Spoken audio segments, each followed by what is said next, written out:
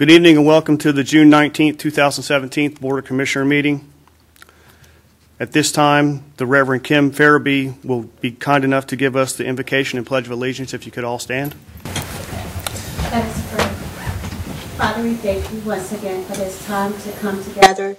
Father, we thank you for your many blessings. And God, we ask tonight as we assemble together that you would give us wisdom as we seek you for wise counsel. Father, we pray over the agenda that has been made on tonight.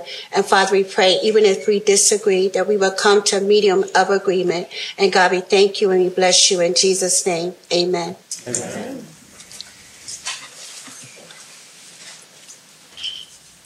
Allegiance to the flag of the United States of America and to the republic for which it stands, one nation, under God, indivisible, with liberty and justice for all.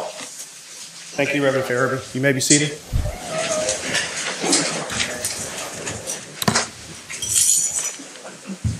At this time, I would look for an approval of the agenda. I do have one amendment, and I would put that at the very end of the meeting after the special meeting of the TDA. That would be a closed session pursuant to GS 143-318.11A3 to consult with county attorney in order to preserve attorney-client privilege and to receive advice from the county attorney regarding a claim against the county and for the following: pending lawsuit Latendra versus Currituck County. Motion to approve. Second. Any discussion? All in favor? Aye. Aye. Opposed? Hearing none, motion passes unanimously. Moving on to public comment. I currently do not have anyone signed up for public comment. Is there anyone who would like to speak to public comment this evening? If you would come up and state your name and address, please. We allow 3 minutes for public comment. Thank you. Talk. My name is Michael Carter. I'm on 116 Rolling Creek Road here in Moyock. We just recently moved here from Chesapeake, Virginia, and one of the reasons we love this area was because of the rural nature of it. However, we end up having to do a lot of our shopping in Chesapeake, and I think that the whole mega site, the proposed commercial spaces, I think that'll be a good benefit for this area. Because I would definitely want to spend my dollars here and support the community. So that's just my comment. So I appreciate your time. Thank you. Thank you, Mr. Carter. Yes, ma'am.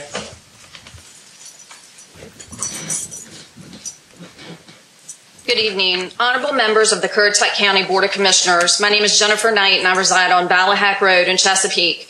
I belong to a community organization with 3,225 members dedicated to stopping excessive development in southern Chesapeake, although I only speak for myself. I believe the Moyock mega site location selection was executed very poorly, and I have questions, lots of questions. Why are you all considering a site that is abutting a state line? Have you all considered the negative impacts this site could potentially bring to the residents of Virginia? Do you all recall the Camden County proposal for the Black Bear landfill and how it ended? When considering level of services, where are the utilities coming from? Will water and sewer be self-contained within the site? Will you be utilizing Virginia 168 leading to the site? How will this impact the roads paid for by Virginia residents? How will it impact our traffic? If any Virginia resources are utilized, does that make Virginia residents stakeholders? As good neighbors, our relationship should be symbiotic, not parasitic. Did you know we have been working in southern Chesapeake to obtain a dedicated funding source for our OSAP, as well as to establish an agricultural reserve program or transfer of development rights to save our farmland from development? How will an industrial megasite counteract our efforts to preserve agricultural land literally hundreds of feet away? I noticed in an article from the Daily Advance that stormwater on the megasite is a concern for Moyock residents. Due to the proximity of the site, it is a concern for Virginia residents as well. We all need that land for flood abatement. What protections are available to residents in one state who are impacted by flooding from another state? Would that be a federal issue? I'm not sure, but I have been in contact with Chesapeake City Council and Senator Tim Kaine's Virginia Beach office to make them aware of the situation. Has a wetlands delineation by the Army Corps of Engineers been completed? If not, how do you plan to mitigate the negative environmental impacts? Has either a Phase 2 historical or archaeological survey been completed? The Virginia-North Carolina state line and adjacent cemetery clearly represent invaluable historic resources that cannot be replaced by industrial developments, apartments, grocery stores, and fast food restaurants. Conjecture on my part, but it appears that a group of landowners has colluded, reached out to planners, and promulgated this idea as a done deal. Landowners have every right to transact land, but it is the responsibility of the local government to include all stakeholders and citizens in the zoning process. Clearly, Virginia residents heretofore have not been a consideration, and quite frankly, wouldn't a more central location better serve the best interest of all of Currituck County? In closing, I'm asking you to reconsider the location of the proposed site and to do the neighborly thing. I appreciate your consideration. Thank you for hearing me. Thank you, Ms. Knight. Anyone else would like to speak with public comments? And with that, I will close the public comment section. Moving on, public hearing, PB 17-05, consideration of the Moyock Megasite Master Plan. With that, I'll hand it over to Mr. Cicero. Thank you, Mr. Chairman. To give you a little bit of project background, this master plan for the Moyock Megasite came out of the Moyock Small Area Plan with an area designated as an employment center. And staff has been working with the consultant firm Kimley Horn over the last 18 months to 2 years to delve a little bit deeper into a market study as well as this master plan. So I'm going to introduce Mr. Carroll Collins from Kimley Horn to give us the presentation about this site. Good evening, Mr. Chairman, ladies and gentlemen of the board. My name is Carroll Collins. I'm with Kimley Horn and Associates, 11815 Fountain Way, Suite 300 in Newport News, Virginia. And as Lori indicated, working from sort of the inception of working with the county from the market feasibility study and now into the Moyock Megasite Master Plan. There we go. So this evening, most of you all have seen some of this before. Sort of a little background on the project itself, as far as it relates to the Moyock Megasite market feasibility study that we completed and presented on in March of 2016. So market feasibility next steps, and one of those next steps got into the master planning exercise to start to understand what the results of the market feasibility meant, how that land use or land uses might lay out as relates to the megasite proper, and then some next steps from there. And then as it relates to the master plan in and of itself, some key elements of the plan, the approach and program development for the master plan. What the master plan looks like visually is from large scale and then dialing down to a couple of what we call enlarged area plans for a couple of the sites. One is an opportunity site, the other is some commercial retail office opportunities along Route 168. Gateway development, some initial preliminary revisions to the UDO that would need to take place in order to support the plan, and then some master plan next steps. Again, just to get everybody oriented to the megasite in and of itself, Virginia, North Carolina state line to the north, bounded by NC 168 to the east, South Mills Road to the south, and a combination of undeveloped and residential subdivisions to the west. For the market feasibility, recommendations that came out of that was, create a vision for the megasite through a master planning process, taking into account or wanting to ensure some flexibility. It's not necessarily set in stone, but we want to set a course. We want to set a plan to move forward with land uses and densities that go along with it, and then protect some prime acreage. So when those development opportunities, catalyst sites, opportunity sites come along, there's some prime acreage there for future development that hasn't been pushed off or just offered up to the first person that shows up for development. Diversify the residential product. There's an opportunity that we talked about from single family housing to townhouse condominiums to potentially even apartments, but diversifying that residential product. Establishing a brand. We talked about this at Planning Board, and we've talked about it before, sort of branding the site. What do we want it to be? What do we want it to attract? But creating a brand for it and then be able to market the site going forward. And then we look at public participation, what those different levels might be from a policy standpoint, policy incentives from the entitlement process to potential financial incentives where there might be public-private opportunities for investment. going forward. And then establishing shovel-ready sites based on the master land use plan. And one thing, we mentioned it during the inception of the market feasibility study, during the market feasibility study, and then again kicking off the master plan in and of itself. And it's about patience and persistence. It's to create that vision, keep the momentum going forward, but also patience. As we've talked about before, it's a 25 to 30 year plan. It's not a 5-year, 10-year plan, but it's long range, it's long vision, it's staying the course and being patient and persistent along the way. It is a market-driven plan. Lori mentioned the small area plan, which gave some ideas of some wants, desires, needs within MOYOC, from different types of retail uses that were desirable to some other considerations. Initially there was some not so much residential, but that's part of the plan. And in order to get some of those other retail, commercial type services, you need more residential along the way. But the market component allowed us to validate what we thought about Currituck County, MOYOC, and how it fit within the Hampton Roads region, from land uses to potential developable acreage, so on and so forth. And then the other component was community-based, reaching out to existing property owners, reaching out to potential developers, stakeholders, input from the county staff, but again, getting input from others as far as what that vision might need to look like beyond what the market could be. And so in the market feasibility study, we came up with developable acreage. Approximately 3,300 acres were under consideration when we conducted the market feasibility study. This is a little bit of that breakdown from residential, retail office, medical office, industrial, and then maintaining some open space for some other things, your roads, your wetlands, stormwater, land bank, right-of-way utilities, those kinds of things. So sort of this was that breakdown coming out of the market feasibility study that then would lead into our first steps getting into the master plan component. As a part of the master plan, we can look at the market feasibility study, we see some numbers, but then we have to start looking at the physical components of the site. What's that physical makeup that we have to take into consideration as we start to lay out those different land uses, the roadway network, infrastructure, utilities that are out there, adjacent land use patterns, and what are some constraints we need to take into consideration. What we also looked at were regional trends and planned projects. Some of the things that we looked at were some other residential development that was already underway that we needed to take into account as a part of the market.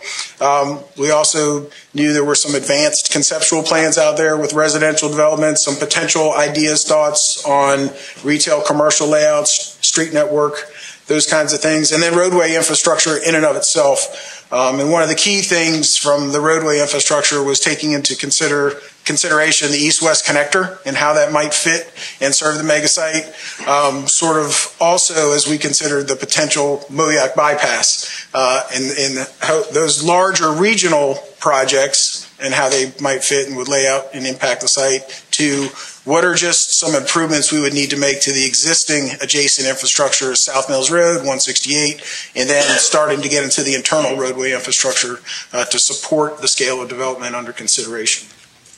Some key objectives as we were getting into it from way back when and meeting with the public, what were we trying to achieve? One is the vision, but some things that we took away and sort of consolidated into essentially 6 primary things is an employment center, job creation, that tax base, increasing the tax base or grow the tax base within the county. Create a place for young people to come back to. One of the things is, folks grow up here, but then they move away. What's an opportunity to keep that knowledge base here, let people, live and grow up, and then next generation. Destination work play environment. Some references to town center as a part of that live, work, play. Probably not to that scale or density. And one of the things that we've talked about along the way is comparable development would be Harborview in the city of Suffolk. Pedestrian friendly and make it feel like a destination at the end of the day. So here's the megasite master plan as it relates to the various land uses with commercial retail, fronting 168. You go about a level into it, and you're looking at some potential office, medical office, and you'll hear me say those interchangeably. There's some opportunity there for both. Some initial conversations, what looks like some opportunities for some medical office development in and around the site. One level in, and then as you move west from that, some opportunities from townhouse condominium and a multifamily apartment types. Sort of surrounding that is also, you get into some lower density, your traditional single family residential in and around that. Some potential for some opportunity sites to the south, kind of it has South Mills Road to the very south there, but some office and institutional or office and industrial opportunity sites for consideration. And then toward the back of the site, looking at more of the larger industrial warehouse and industrial distribution type facilities. Again, looking long term, looking long range, how that connection could be, and how Currituck fits with the Hampton Road region, and in this case, how those types of sites and developments could tie to the port with Virginia in distribution of facilities. So this is the overarching plan. One thing here, you see some. Yes, sir. Can I just get you to pause for a second? While you have this up, one of the comments made was water retention. As we know, we have issues up there, and so I just wanted to point out to people, and part of that planning process, you've got retention ponds set up around the area. It's obviously been at the forefront of the development of this and the thought process. So, to anybody out there, we've thought long and hard about it. At least you guys have. No, that's a great point, and thanks for the pause. Sometimes I just get rolling. But yeah, the retention ponds, the stormwater ponds you can see them on the site, but that was a feature. And in fact, that goes back to that conversation of staff, coming in and sharing that local knowledge and making sure that we're aware of that and how we might lay that out on the site. Things that are being dealt with today, and how do we need to anticipate addressing those items going forward. So thank you for that pause. And the other part is, there's some areas in here that are shown as wetlands, and I know that doesn't always resonate well with the landowner. And where's my piece in this mega site master plan? And right now, it's shown that way.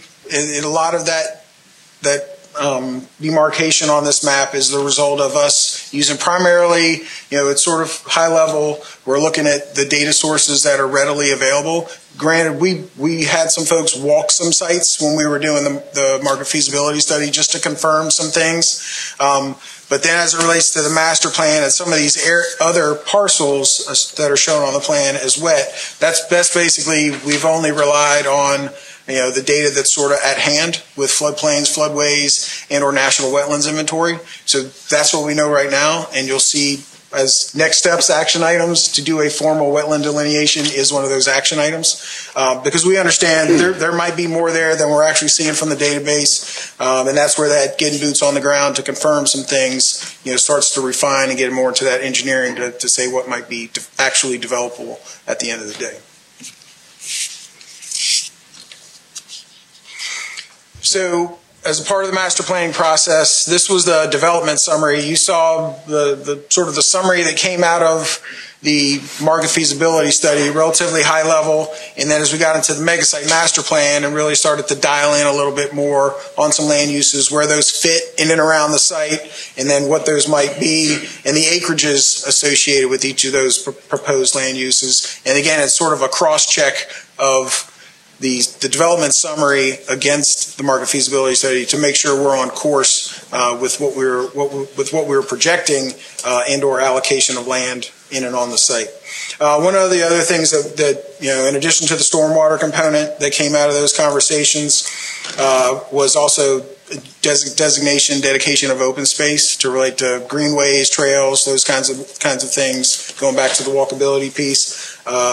Also, the designation or identification of a potential school site. So as the residential grows, and we had the conversation last week about some of the capacity of the current schools, just recognizing now with the growth, we already need to be thinking about a school site to support this, and maybe there's another one as a part of this development as well. But that was another item that came up in the conversations to identify early.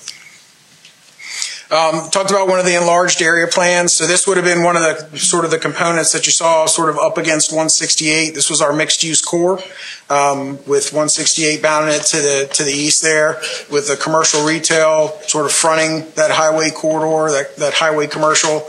And then as you go sort of a layer, if you will, in the medical office opportunity to lay out maybe either a larger site or maybe even a small campus type feel as it relates to medical office, some multifamily, and then a different type, if you will, of single family attached, different type product, and then a small park area toward the back. But just an idea of what the street grid, land uses, compatibility, or how those land uses might lay out amongst one another in an area like this.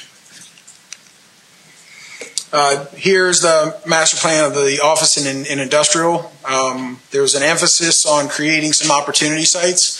And I say that because, there's been some discussions about, potential office and or industrial warehouse type users looking at the mega site, potential opportunities. And with that, what we don't want to do is offer up the first site at the back of the property. So this brought that closer, if you will, to the existing infrastructure, which helps, get a potential user something that they want sooner rather than later, less of a larger infrastructure investment up front, and allows that to be attracted to the development as a part of the project. And with that, some potential redevelopment of some single family along Newtown Road, and then another single family to the west there is a result of or reflects some ideas that were of one of those advanced conceptual plans that was already under consideration. We talked about gateway corridors, and with that, we look at the site and the different layout and the roadway network infrastructure and how the site would be served. And so the one upper left there is a conceptual typical section of what 168 might turn into in the future. There's already been some preliminary discussions. Today, it is the five lane typical section, two-way left turn lane running down the middle of it. We've had some discussions with NCDOT already about maybe introducing the idea of a raised median along that corridor. But this reflects sort of a longer term opportunity for improvement. Now, in addition to the median, some landscaping, some green space buffers along the edge, as well as a multi-use trail. And then as we've gone through the master planning piece, starting to designate utility corridors adjacent to these roadway facilities. And then with the gateway corridors, you start to get a consistent vibe for development. The other is Central Parkway, which if you get a chance to go back to the master plan for the site, the mega site master plan, the Central Parkway is this sort of north-south roadway, looks somewhat similar to 168. Obviously, you might have a slightly lower speed limit along the Central Parkway facility, but you'd also offer like a greenway trail on one side, multi-use trail, as well as sidewalks and an easement as well. But these become sort of your gateways. You're setting the tone, you're setting the vision coming into the development of the expectations and how you're accommodating traffic, as well as cyclists, pedestrians along those corridors. So one of the things we also talked about and dealt with as a part of the development of the master land use plan, or the master plan for the mega site, is the Unified Development Ordinance. And so we had folks sort of scan through the existing UDO, and one of the things we quickly realized is there really is no zoning district in place to support the vision, the land uses, the potential densities associated with the Moyock mega site. So as you might expect, with the current UDO, there needs to be some revisions, need to be updated, figure out what that rewrite would need to look like as we get into those land uses and densities. That's sort of a identified next step. And imagine Currituck and the future land uses associated with that project needs to account for the Moyock Megasite Master Plan as a part of that. So those land uses already start to get recognized as a part of the county's vision. And the UDO revisions, what they're intended to do is, number one, recognize the vision of the Moyock Megasite Master Plan, sort of set that roadmap, if you will, for development, not only in Moyock, but the Megasite in its entirety going forward. It needs to be clear, it needs to be predictable, consistent for developers as they come in the door. They have a good understanding of the entitlement process and expectations as it might relate to development or contributions to infrastructure improvements. And then one of the other things is, well, what exactly do we do within the UDO? What can we use that's already there? And as we looked at it, there's the planned development mixed use district, and that zoning allows for an area plan to be recognized sort of independent, if you will, without having to go and touch all the other zoning districts. You can create your own design standards, design guidelines as it relates to the area plan specifically to the Moyock megasite. So master plan next steps, sort of first and foremost, is to adopt the Moyock megasite master plan. The other thing we talked about was incorporating the master plan and the associated land uses into the Imagine Currituck future land use plan. Beyond that, it's getting into the UDO. Spoke with Lori and Ben and Donna about those next steps and updating the code. And as mentioned before, the plan development mixed use seems to be the right fit to be modified to accommodate the megasite master plan. Begin to market the plan. One of the things in conversations, and you saw it in the paper and we've talked about it last week, is the mega phrase as a part of the development. And in even talking with the marketing group is coming up with a different name at the end of the day. To some folks, that makes them nervous. But at the end of the day, it's let's market the plan. Let's figure out what that phrase is that's consistent with the vision of the residents as well as the county going forward. Continue to engage and coordinate with property owners, potential developers in the Moyock community. So far it's been very transparent, a lot of great outreach. Folks have been brought in multiple times to talk about, if they're a property owner, what their plans are, their visions, their ideas, to, hey, what do you think of this? And us presenting information to them and getting feedback. And again, going back to maintaining that practice, I think it's helpful.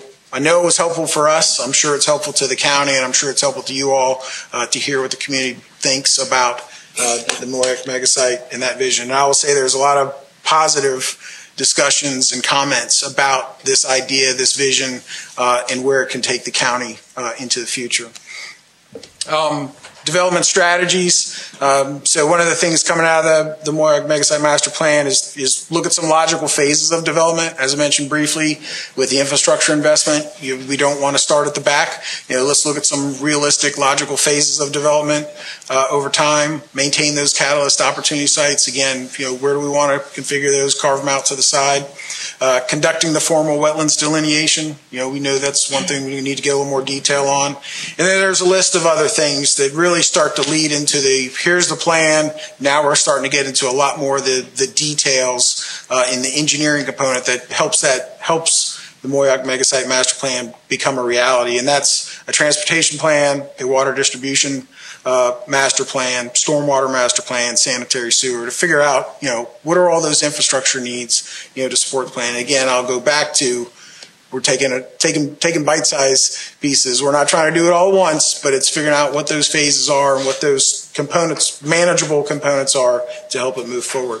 And then with that, as I mentioned, the phasing and the program development, part of the next steps is figure out what are those costs and how do we start to program those infrastructure improvements going forward steadily. And then what are some potential alternative funding mechanisms? Is it the traditional, this is from the tax base, to are there some public-private opportunities out there that can help sustain the development and moving it forward? But those are sort of the list of next steps beyond the master plan in and of itself, the associated land uses, and that general layout of land use and roadway network infrastructure. Thank you. Got a comment and a question. Yes, sir.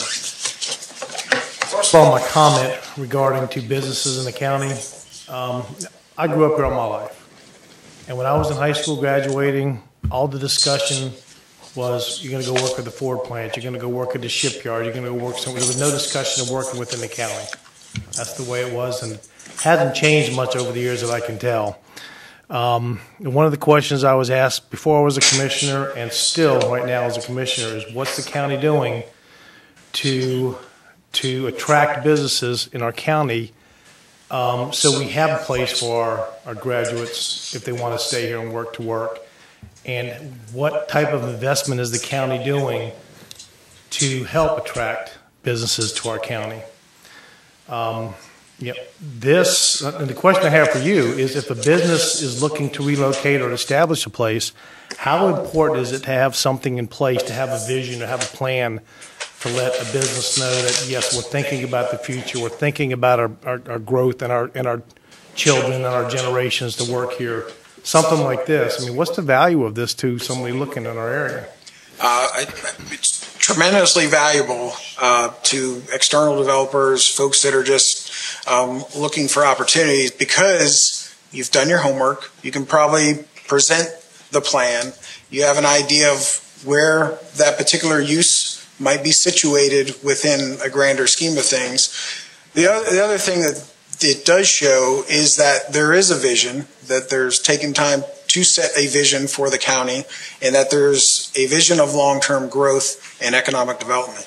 And if you're a business trying to take advantage or be a part of that economic sustainability within a community, you've set the tone. There's a vision here. We want to be a part of that. So that investment up front, just to establish a plan, to establish a vision, start to understand and have a good understanding of what your needs are to support them, is tremendous for folks looking at opportunities. The other part of it is, and we've sort of joked about it in some discussion, developers, they want it relatively easy. They don't want to have to guess at what the entitlement process might be. They don't want to guess how long that process might be to have a particular site at the end of the day, or what the potential number or infrastructure on that might fall on them as a part of trying to develop in a particular community.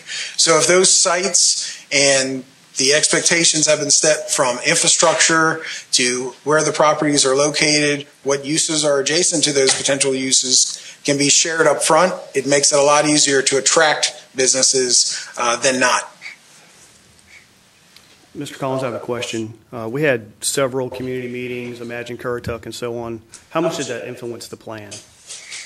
It was, I'll just say, fortunate or unfortunate, it was separate, because, and I say that because we started with the notion of the small area plan. We went into the market feasibility study to kind of, again, validate what was the potential for development in Currituck County for particular types of uses, and didn't per se get influenced by that component as much as Moyock proper and the community in and around Moyock and what those uses could be and what that community really desired at the end of the day.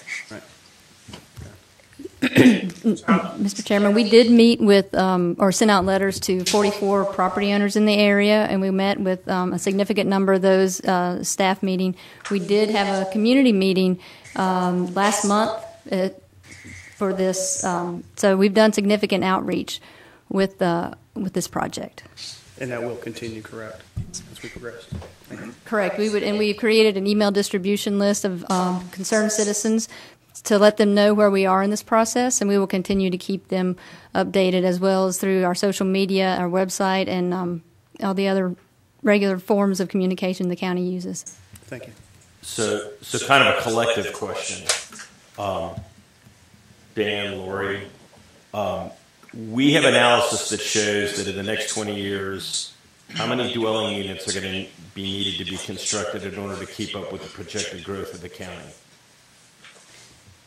The number that we've used in the long-range plan, the land use plan, Imagine Currituck, that was referenced earlier, is about 4,000 units total over the next 25 to 30 years, and that's going to average out to over 200 a year that we're going to need every year, new home dwelling units. And those that is based on U.S. Census projected growth data for the county. So that's an external data. And is this mega site, did that have any impact on what that analysis showed?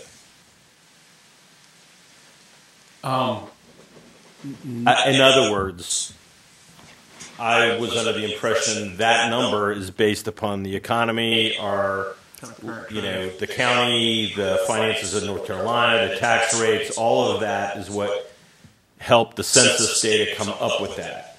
I would say that's correct, and I would say that this report is more in planning for that than driving that. And that's where I was going with this. So if they don't work here at this mega site, they're working in Chesapeake, in Virginia Beach, in Norfolk, in Portsmouth, in Suffolk, et cetera, et cetera. The point being, we know that folks are coming to the county. They're coming to the county. We can either wait for it to happen, or we can try to do what we can do to capture some of the industries and some of the businesses that those people are going to be driving up the road to 5 days a week, 52 weeks a year, up through Hampton Roads to go off and go to work. So this is trying to get ahead of the snowball, because they're coming. And if we don't do this now, and it takes, this is a long-term plan. Again, persistence and patience. If we don't start something now, then we're going to be left with the train wreck. And I'm going to go ahead and make a comment. Again, growing up in the county on the school systems, I know that always comes up as a big question. Well, I went to elementary school here. I saw the developments. I saw Moyock develop. I saw the county develop. And one thing I always remembered is I saw the new high school get built when it was needed to be built. I saw Griggs get expanded when the need was there. I've seen the elementary schools get built when the need was there. I guess the point I'm trying to make is, living here all my life, when the need for a school system rose its head, the county has always built the school system when it was needed. And I've seen that over decades take place. And the planning is taking place now, watching the growth. I'm sure the county, when the school board tells the commissioners that, okay, we need another school, the county commissioners are going to act on it. They're not going to sit down. They haven't in the past. They've always been great with it. The school systems have expanded and been built when they need to. So I envision this, we got a long-term plan, but as the need develops, the county's going to stay up with the school systems. They always have in the past. I haven't seen it falter. Like I said, I can just speak from living here all my life. We've got land set aside possibly here. We're looking right now for land possibly in the area for growth. But again, I just feel confident the county has always in the past and will in the future be ready when that need is developed, comes to fore. To follow up on that, I believe we had some discussion about that. The census numbers, we had a pretty good understanding of when exactly the need for a new school is going to come, based on pretty reliable historical statistical data. Is that not correct? That is correct. Planning staff tracks every time the Board of Commissioners approves a subdivision. We use a national formula that we have locally verified to project future growth and how many students are coming out of that growth.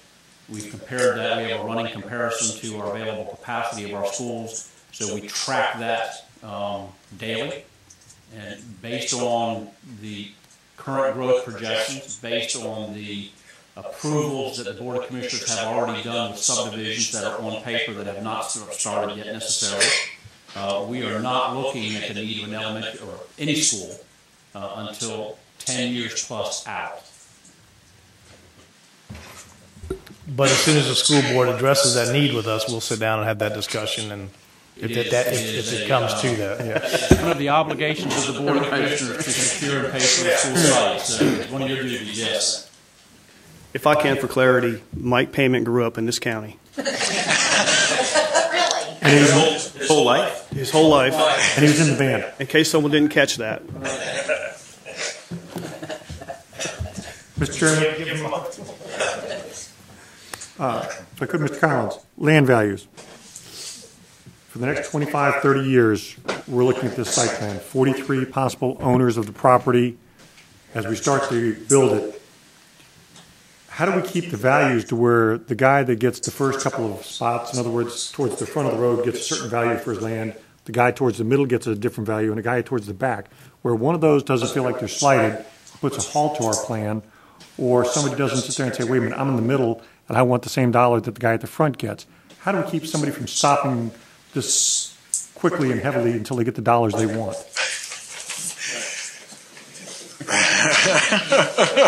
That's a good question. So one of the things we talked about is development agreements. And if you can get multiple landowners, to either sign on, agree to, collaborative effort as it relates to various components of the mega site so that one doesn't feel slighted. It also goes back to the phasing piece. So there's the Moyock mega site master plan in and of itself, and then there's also the potential, the development goes in phases, and those landowners begin to understand that it will happen in phases. So the residential, the retail that is up against 168 might go first. And that in and of itself, because it's retail, commercial development up front or office up front, it's going to drive its own land value. Over time, when the next level comes online, because there starts to be some synergy, those values of land automatically start to increase. Maybe they're not as valuable as the corner of South Mills and 168 in 3 years, but because the development has begun to occur, synergy has started to happen around, let's call it phase 1 of the mega site, so that phase 2 is comparable from a land value over time. That the guy in the back, of course, day 1 is not going to be as valuable as that piece of property up front. But as they start to understand those phases and how development occurs over time, being a part of the overarching Moyock Megasite Master Plan is better than being on the outside at the end of the day. Well, say, for instance, I'm in the middle or towards the back, and I'm waiting for my money 15 years down the road, and they've already got theirs, and another developer comes to me and says, hey, I want to put something here, commercial, residential, whatever it might be. I decide I want to pull out. Well, these UDO changes and everything we have, could that prevent me from pulling out and selling my land for much more money? But let's just say, does that use match the master plan at the end of the day? And then with that, even if it matches it, then it's how do we get the infrastructure to that particular site, if they're in the middle or to the back of the site. Again, it goes back to that phasing piece and trying to draw the infrastructure that is in place from 168, some of it South Mills, to the west. So if they're in the middle or in the back, it's one of those, it's a matter of time, a little bit of the waiting game. It goes back to the persistence and patience. If you're at the back, that's part of the patience piece. And again, understanding if you have that piece and you're trying to sell it, are you also going to try and negotiate how you're going to bring infrastructure to that piece of property when and if you're able to sell it to that developer at the end of the day. That's the missing component, is the infrastructure likely won't be there for that particular landowner at that time if they're trying to sell it sooner rather than later. And that becomes a big component of the value of the land in lieu of proximity to the infrastructure or proximity to the infrastructure that's already in place. That brings me to my next question. We're looking at the east-west connector in the center there that's driven by, as we do in phases. I've heard conversation now about South Mills Road. And one of my concerns is that's probably one of the most dangerous roads we have in Currituck. And in that, I know that there's talk about rerouting, changing, fixing.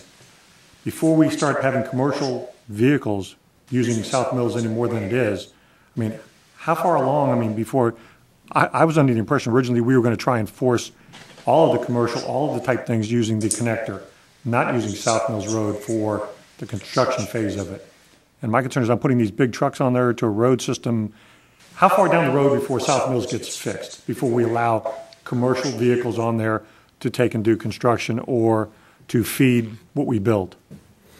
So if you're looking at the back of the site, sort of that larger sort of areas of property, that industrial warehouse in the east-west connector, that is the further down the road, the 15 to 20 years out with the east-west connector and some of that industrial. That's the larger scale industrial warehouse piece. So we met with NCDOT, I think it was November of last year.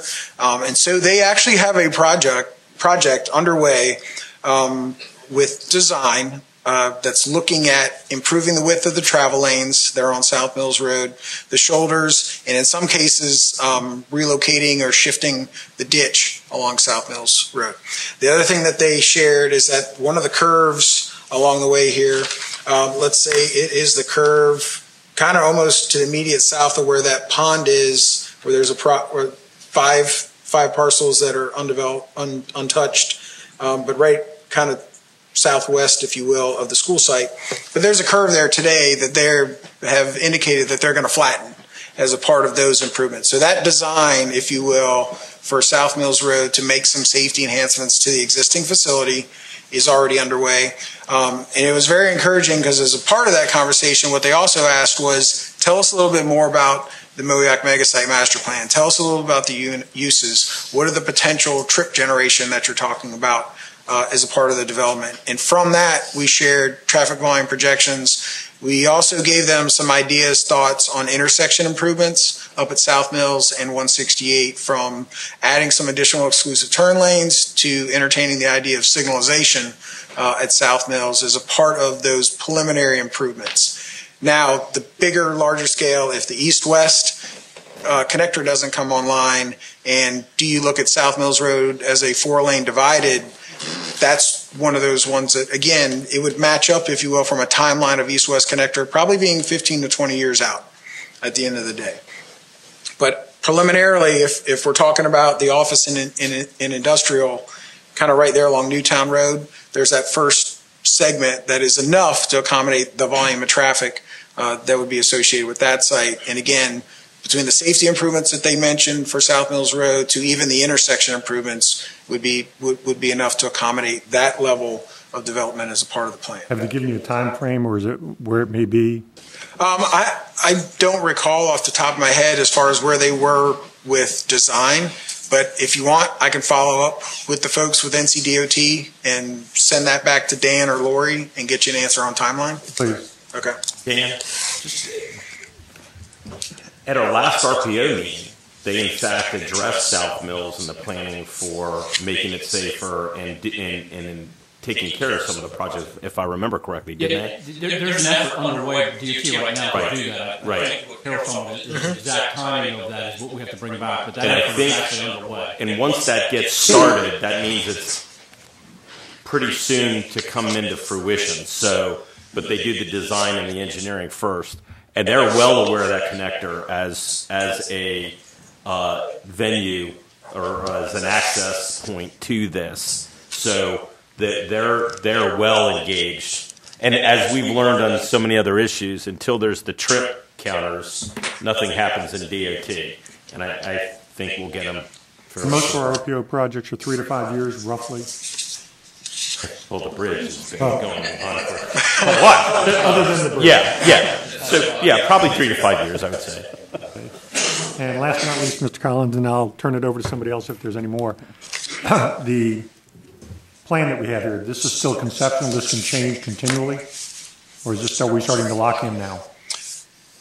There is the opportunity for change. So the one thing is, to your point, it's not set in stone by any means. One of the things, we want it to be flexible, but we also need to set a vision. We need to set some constraints to it, but it's not set in stone. So if there's, like I said, the medical office is somewhat interchangeable. If a bigger medical office piece wanted to show up and set up a campus in place of just general office, that's great. That's the kind of flexibility you're looking for. The retail commercial components, absolutely. But what we don't want to do, back to Mr. Payman's statement, we don't just want to not know what we're doing. This kind of gives a good vision of intent. Acreages, densities, that'll get refined. Where some things line up adjacent to one another might get tweaked a little bit, but this is intended to set sort of the vision, the tone, but there is flexibility in the plan at the end of the day. Have you met with the people that spent 16, 18 months on the Moayak Small Area Plan as a group to see if this is what their vision was? Some of those folks participated in the various public information meetings I attended, was involved with stakeholder meetings, and I know Lori's probably had more follow-up subsequent meetings than myself, but from some of the folks that participated in that and have seen this or been a part of either market feasibility presentations or the preliminary master plan, most of the comments have been very positive about what this is and what it's evolving into. And the small area plan talked a lot about employment, and we address the employment piece. We address the retail piece and the needs of some certain services with that. Probably the one thing, but I think people have gotten over it through the conversations, and I say over it, was the, initially there was some, we don't want more residential, but reality is to attract some of the additional retail and/or commercial services into the area, you need more rooftops to attract the additional services that go along with it. And so, Lori, I'd say if there were any other things from folks that participate in the small area plan, I don't know if you've heard from subsequent public meetings. We've been keeping in contact with those people. They're on our email distribution list. So if they've had any comments, they've had just as much opportunity, if not more, than everyone else to comment on that. We've been hearing issues, traffic, worry about schools, and the fact that this is going to look different than a lot of stuff that's in Currituck, but it's supposed to look different. And another concern that we heard at the one of the community meetings is a lot of people think that the county is going to come in and build all of this stuff. And it's not. This is a plan in place so that developers would be attracted to come here because we're going to grow, and this is a document to help us manage that growth and make it leverage that to what we want, which is an employment center and maybe some medical things in here and retail opportunities for the county. Thank you. And to clarify, you said that the residential piece would come, and that I'm imagining to be part of the later phases. Would that be? It could be, and I say it could be because it's when we spoke last week, and we've heard and seen before that there's already subdivisions that are in the process, if you will, of either being approved, about to be approved. So there's already some residential development on the books. But it's not to say we haven't heard some interest from other residential developers about the site and what the opportunities might be as it relates to this plan and where they might be located on the site. I mean, so one of the areas with the very large pond in the middle is, and the low density residential that's around it is from one of those earlier conceptual plans that was brought to our attention. So that's out there. As far as when it'll happen, don't know. We have to see what that market looks like. The other part is that we touched on is the UDO needs to be updated to accommodate, some of the residential products that we're talking about at the end of the day. In fact, I would say it needs to be updated to accommodate any of the land use or residential products that we're talking about at the end of the day. It is, as Lori mentioned and we've shared before, it's not intended to look like everything that's out here or has occurred, previously. It's going to look slightly different, and that UDO needs to be updated to accommodate that development pattern and those particular residential products. And in your conversations with potential commercial developers, have you had some interest and really some folks that you would consider as ready to sign on if we started moving forward? I think there are some folks that are very interested in signing on from a commercial piece. We've met with some folks about, that's with county staff, about the medical office opportunity. So there's definitely an interest there of new medical office in and around here. The one thing with the commercial/retail component, they want to sign on, and that's great, but there's some things we still want to make sure are in place so that the sign on early isn't, kind of the pattern of development and pattern of development more so than anything that's sort of out there today. Nothing against what's out there today, but this is going to be different. And if we're trying to be consistent with that, and you'll see with some other things, what we want that corridor to look like, what we want some of those development standards, design guidelines to look like for storefronts along that corridor. Again, it goes back to that patience piece. we're happy that they're interested, but there needs to be a patience component because there is a vision, and the tools need to be in place to accommodate the development that supports the vision of the master plan at the end of the day. And one last question to clarify for the public. I continuously get phone calls about the mega site because the potential of breaking ground within a year, it's a long-term plan, and once this plan is adopted, it's going to take, in a timeline, would you say 3 to 5 years before we really start breaking ground, or do you think it would be sooner? I think there could be breaking ground on some smaller sites sooner than 3 to 5 years. Okay. So and I'll share a little bit, some of the conversations that we had with just updating the UDO in and of itself is probably somewhere in the range of 9 to 12 months. So that has to be in place. And then it's the entitlement process with developers that are interested and have followed the pattern, and now they're ready to adjust to, adapt to, and understand those standards as it relates to the UDO. So that's why I say it could be 2 to 3 years for the folks that are already interested. They've been watching the ticker, if you will, as far as when things might become available. So it could be 2 to 3 years for that first breaking of ground as it relates to the master plan. Okay, thank you. Mm-hmm. Any further questions for Mr. Collins? Thank you, Mr. Collins. All right, thanks. And with that, I'll open the public hearing. I currently have Jennifer Knight and Michael Carter signed up for public hearing. You spoke during public comments. Would you like to speak again?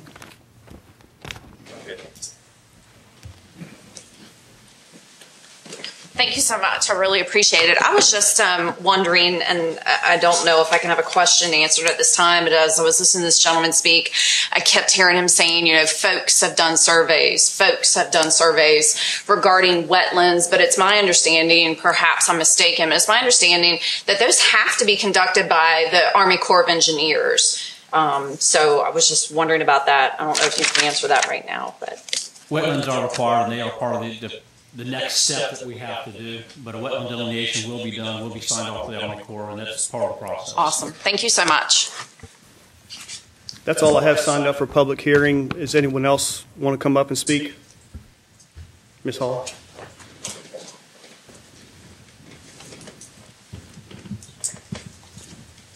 Can you please state your name and address for the record? My name is Denise Hall. I live at 174 Old Jury Road in Moyock. And I have more of a question. When Chesapeake developed Red Knot, the apartment complex in Edinburgh, did they contact us for input or require any consultation with us? And that would be a question for either you, Mr. Scanlon, or probably Ben Woody. There was no contact with us about either projects. Amen. So we don't normally work with Virginia on projects in North Carolina.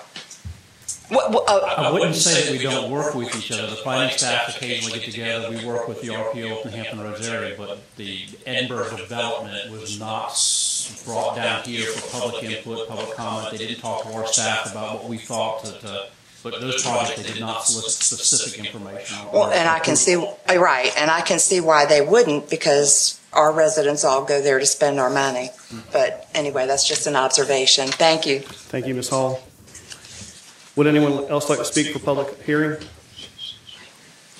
With that, I'll close the public hearing, and I'll open the floor for a motion to adopt the Moyock Megasite Master Plan. I'll make a motion that we adopt the Megasite Master Plan and move forward with the next steps. Second. Any discussion? All in favor? Aye. Opposed? Hearing none, motion passes unanimously. Moving on to old business. Consideration of resolution and order closing old U.S. Highway 158, also known as Secondary Road, 1405 and Old Ferry Landing, Coinjock, Poplar Branch Township. And with that, I'll hand it over to Mr. McCree. Yes, Mr. Chairman. Mr. McCree, if we can, let the folks clear out. Sorry. Thank you. Yes, Mr. Chairman, when this matter last came before the board, with the consent of the applicant for the closure of old U.S. Highway 158 and an adjacent property owner, the board continued the matter to this as a date and time certain to consider it. Since that meeting, we have received communications from both those parties again who have asked that this matter be continued off of this agenda to be placed again onto an agenda if necessary, as the property owners, the Stoney Ciphers, are working with State Department of Transportation and a surveyor to determine whether they indeed may have title to the underlying roadbed of Old U.S. Highway 158 due to some agreement and some conveyance that may have been made to the state back when that road was first constructed. The adjacent property owner, who's the applicant for this matter, has no problem with continuing the matter to let that issue be resolved. Their main concern, I think, was trying to resolve the ownership issues with regard to that old roadbed so that they can maybe move forward with the possibility of acquiring the property for a future project. So with that, I would ask for the board's consent to continue this matter from this agenda. I'm sorry. We would continue this until they bring it back to us? Yes. Okay. So would I make a motion then just to remove this off our business agenda until they're ready to bring it back? Yes, that would be appropriate. And we place it on the agenda again because the board directed that it be returned to the agenda as opposed to just not including it. Then I'd like to make a motion that we remove this this order of business, this item off of our, I guess, our businesses until they're ready to bring it back before us and get it back on the agenda. I'll second that. Any discussion? All in favor? Aye. Opposed? Hearing none, motion passes unanimously. Moving on to PB 13-12, Moyock Commons Phase 1 Order of Entry. And with that, I'll hand it over to Ms. DeCicero. Thank you. Excuse me. Thank you, Mr. Chairman. Before you, in your agenda packet, you have an order for Moyock Commons, PB 13-12. The board heard this at public hearing in June, the earlier June meeting, and also in March. You directed staff to create an order of approval for Moyock Commons, which is a 55-lot residential subdivision located in the westerly terminus of Moyock Commons Drive. If that's in your it's in your agenda packet. If you have any questions about this order, please ask.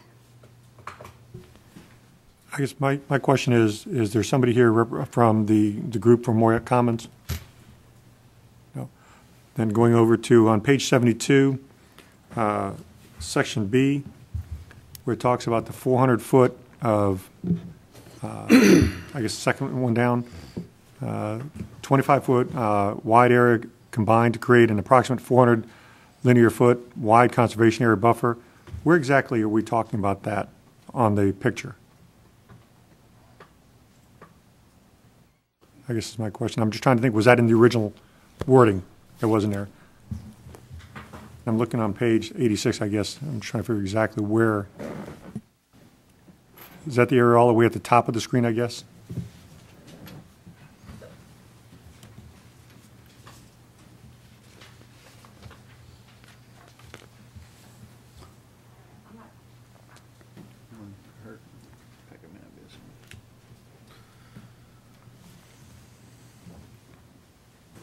It's a color photo on page 86.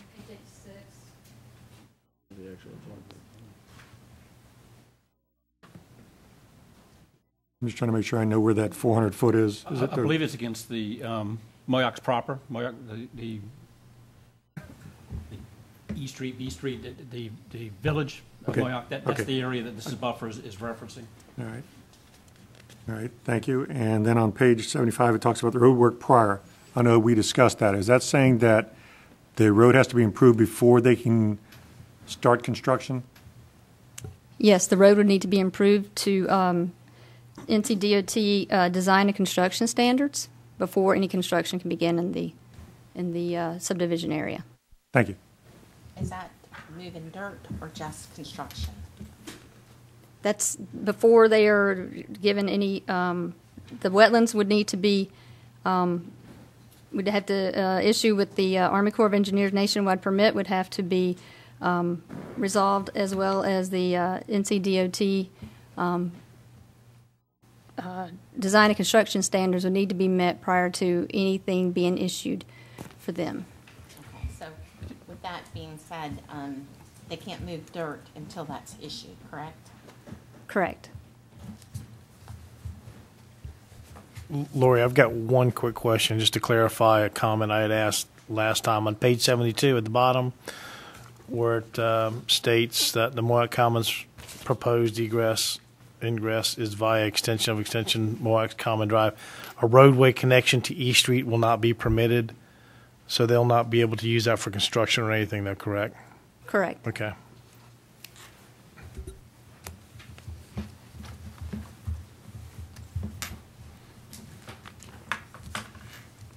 Any further questions? I have a question, Mr. McCree. Has the applicant met all requirements for this to be brought forward and voted on? I believe, as I recall, the evidence presented to the board during the course of the two hearings was that the applicant had met all the conditions and requirements of the UDO for issuance of a use permit. So for that reason, we are compelled to approve this. Yes, you are sitting in a quasi-judicial capacity as a court, which is much different than your legislative capacity when you consider zoning map amendments and zoning text amendments. In those instances, you may consider anything that's presented to you and may make your decision based upon any consideration that you might have in the course of that decision-making process. Sitting as a quasi-judicial body or a court, you are limited to making your decision based upon the evidence presented during the course of the hearing that's held before you, and comparing that evidence to the requirements of the ordinance. As we've spoken about before, you can only consider what the case law and the statutes say is competent, substantive, and material evidence. That basically means you can only consider the same type of evidence that a judge could consider in a courtroom in the course of a trial. You also are not able to consider what the law says is generalized speculation or fears about, we think that this project, if approved, might cause X, Y, or Z. You're not permitted to consider that kind of speculation or generalized fear. You also are not able to take into consideration any lay or non-expert testimony as it relates to the impact that a project might have on the value of adjacent property or on safety issues, particularly with regard to transportation. You would only be able to consider the testimony of experts with regard to those areas of evidence. As I recall, there was no evidence presented by the opponents to this project through experts that in some way defeated the evidence on behalf of the applicant relative to those issues. An example would be the stormwater issue, which was a large part of this, the concern expressed by the community, and also something looked closely at by the county's engineer and by the applicant's engineers. But as you heard, the testimony that you heard that is competent and that you could actually consider was that this particular project meets all of our stormwater requirements, in that, among other things, it will retain all stormwater on site to be released slowly into the adjacent and off-site drainage systems. And so that, for example, is the type of thing that you would have to accept as competent material evidence. You could not accept concerns expressed by adjacent property owners that they believe that this project, if built, might flood them. The bottom line is that in North Carolina, our law is such that if an applicant meets all the requirements of an ordinance and presents evidence showing that the applicant meets all the requirements of an ordinance, then as a matter of right, they are due issuance of a permit, and a board may not, therefore, unlawfully withhold the issuance of that permit. Thank you, Mr. McCree. Any further questions or discussion? With that, I'll open the floor for a motion.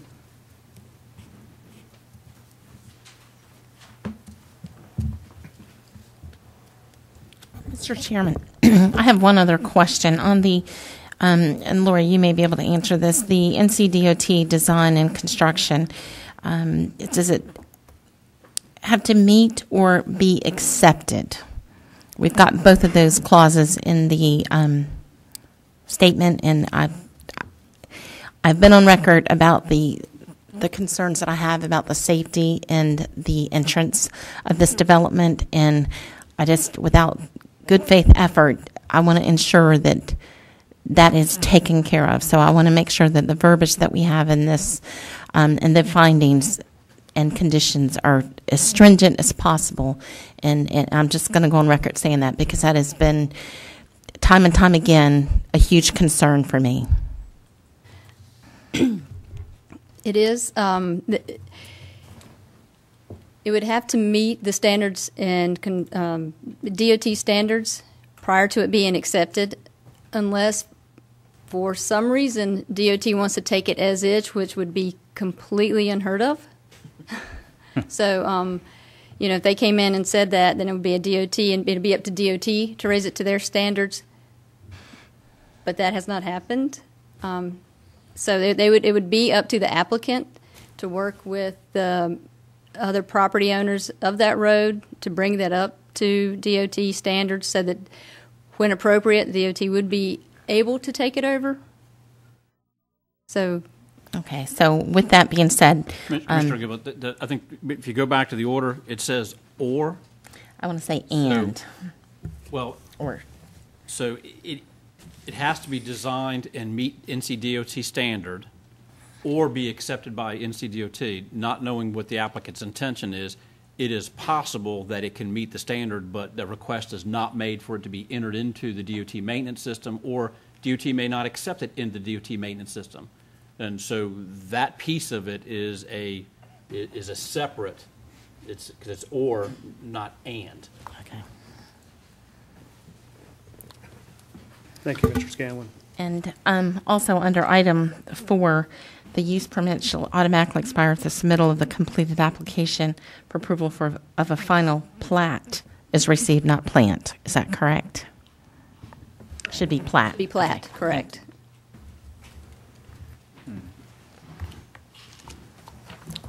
Floor still open for a motion. Mr. Chairman, I make a motion we accept PB 1312 Milliox Common Phase 1 order of entry. Can I get a second? I will second it. Any further discussion? All in favor? Aye. Aye. Opposed? No. We have one opposed. Motion passes. Moving on to new business, board appointments. This is broken down in sections, so if we can, we'll do nominations per section and then vote on it per section. That's all right with everybody. The first one is Animal Services and Control Advisory Board. These are 2 consensus appointments. Nancy Van Cleef and Laura Hill are both due for reappointment. I would move to do so. You moved? She seconded. Okay. Any discussion? All in favor? Aye. Aye. Opposed? Hearing none, motion passes unanimously. The next one is Board of Adjustment. Mr. Chairman, I'd like to nominate Troy Breathwaite of Milliock to fill the unexpired term of Vivian Simpson, and he'll move to serve as an alternate. I'll second that motion. Any discussion? Mr. Chairman, I have one administrative comment. He just got appointed to the board. Oh, I'll change that. Okay. Thank you. Yeah, there's some dates on our package that are incorrect. I'll adjust that one. Any further discussion? All in favor? Aye. Opposed? Hearing none, motion passes unanimously. Fire Advisory Board, this is a consensus appointment as well. Chief Melton and Brooks Hart are due for reappointment, and Robert Previer would be replacing Kevin Morgan. Motion for approval or acceptance. I'll second it. Any discussion? All in favor? Aye. Aye. Opposed? Hearing none, motion passes unanimously. Game Commission? Mr. Chairman, I'd like to appoint James C. Kaysen Jr. from Knox Island. He'll replace James Gard, who's served his 2 terms. And Mr. Chairman, I would like to reappoint Richard Bell. And Mr. Chairman, I had wanted to nominate Rob Rom, to fill Louis Davis's end of his term. Okay. Make a motion to approve them. Second. Any discussion? All in favor? Aye. Opposed? Hearing none, motion passes unanimously. Library Board of Trustees. Mr. Chairman, I make a motion to reappoint Stacy Vasquez. And Mr. Chair, I'd like to reappoint Colleen Umplett. And I would like to appoint Rose Kelly. Motion for approval. So moved. Second. Any discussion? All in favor? Aye. Opposed? Hearing none, motion passes unanimously. Recreation Advisory Board, I would move to recommend Liz Turner. Second that. Any discussion? All in favor? Aye. Opposed? Hearing none, motion passes unanimously. Moving on to the consent agenda. Motion for approval. I second that. Any discussion? All in favor? Aye. Opposed? Hearing none, motion passes unanimously. Moving on to Commissioner's Report. Mr. Beaumont? Nothing this week. Sorry, Ms. Etheridge?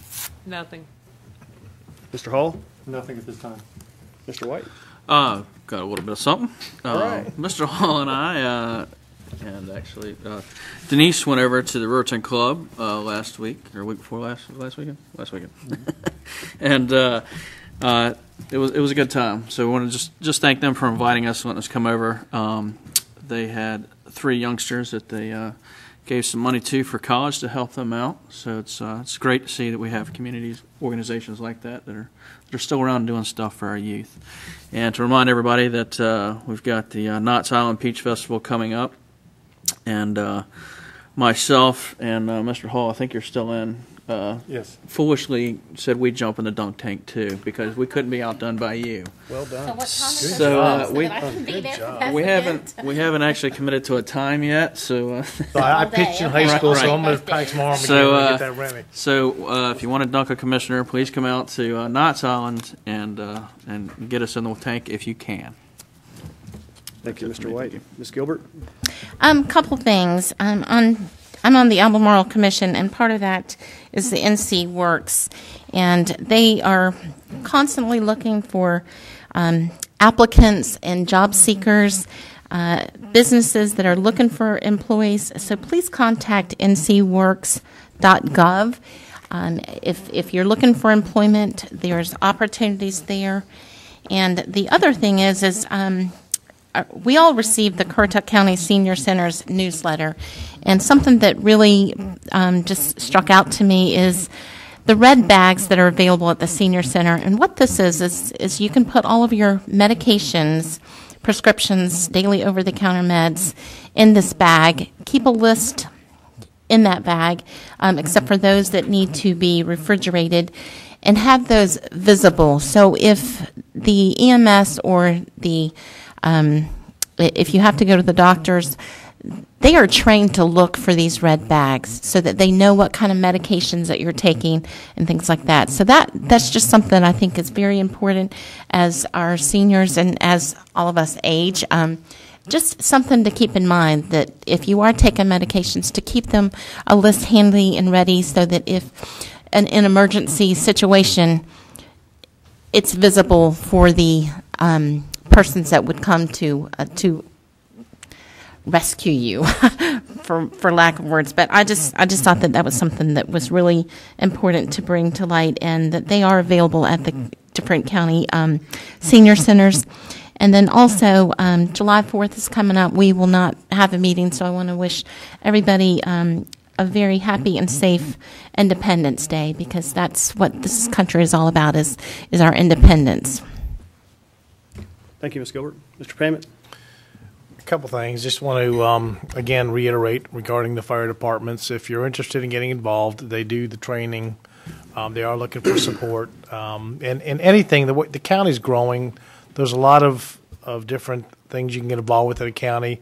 I just encourage you, if you have the time, get involved. There's so much that this county has to offer. They're always looking for volunteers.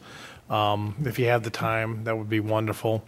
And also, I do believe the long-awaited time frame for the water park is probably going to be opening up this week. Is that not correct, Mr. Scanlon? Is that the story as we hear it right now?